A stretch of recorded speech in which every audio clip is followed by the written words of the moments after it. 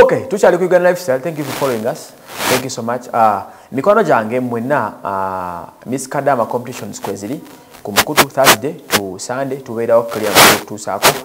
Ate kira kisagala mwerabire mulonde bannange mulonde bakubiriza okulonda vote for your friend atwala akadde ka center akava mu Liber World. That is it. Kakati Martha K yono omukyala Martha comedian yali yamansa ebintu last week last 2 to 3 months emabega naye omukyalo ono abadde abulidde nga takyalabika yeekweka okuva olwo taddanga mu kufeaturinga abantu bonna agafulumye galaga omukyalo ono ali Kenya tiyadukira yalina okufunamu kaliva agende yeeterezeemu alabike nti apoyesa embeera then akomeo mu community.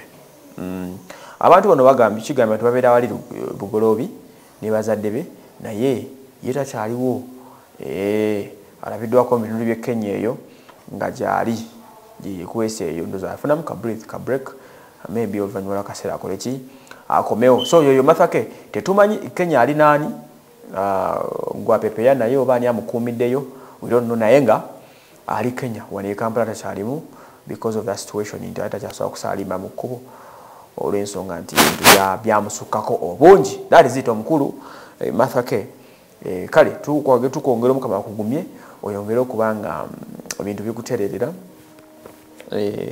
byaliwo kite era tulaba ate ebirala mu lifetime yo bigenda maaso demo zanye komedo nga bwamuzanyaga aleze ndi shuwa n'okomawo ogenda beera wakabi kuba oli mwajja kuba yagala okukulabako kitegeera gebuuza ku design ya mansa ebintu what happened yavaana kuba ezi tuning nga zinyina ekitone n'atukuba emiziki n'atufuukira ekizibu mu ggwanga wano kakati no naawe Mathake.